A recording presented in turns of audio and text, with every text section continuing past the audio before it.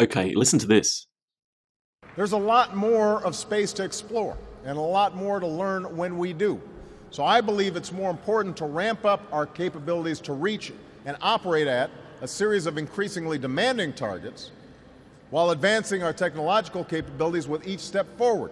And that's what this strategy does.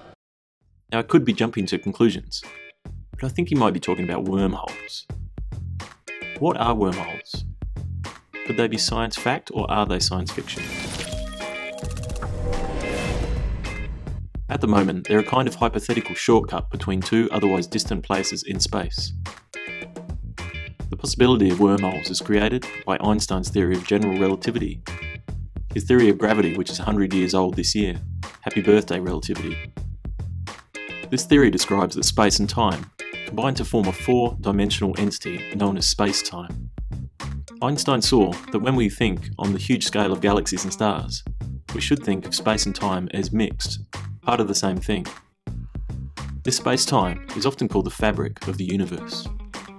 Gravity is produced by space-time curving, a bit like if you put a brick on a springy net which sags down and small rocks might roll towards it.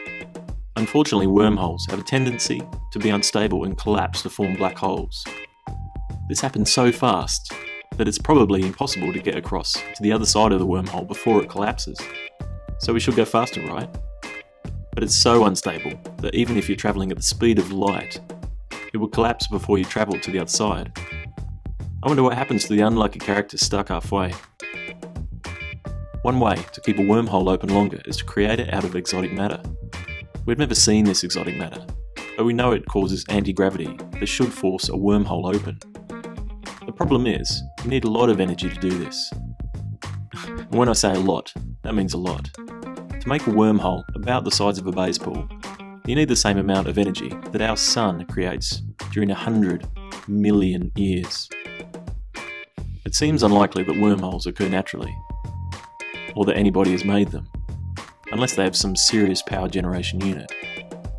So currently we have no evidence of wormholes, and they remain a theoretical possibility. Perhaps in the future they will become a reality, and we can ride them across far reaches of space, or never have to take the bus again. Subscribe, like and share for new Wondermins videos every week.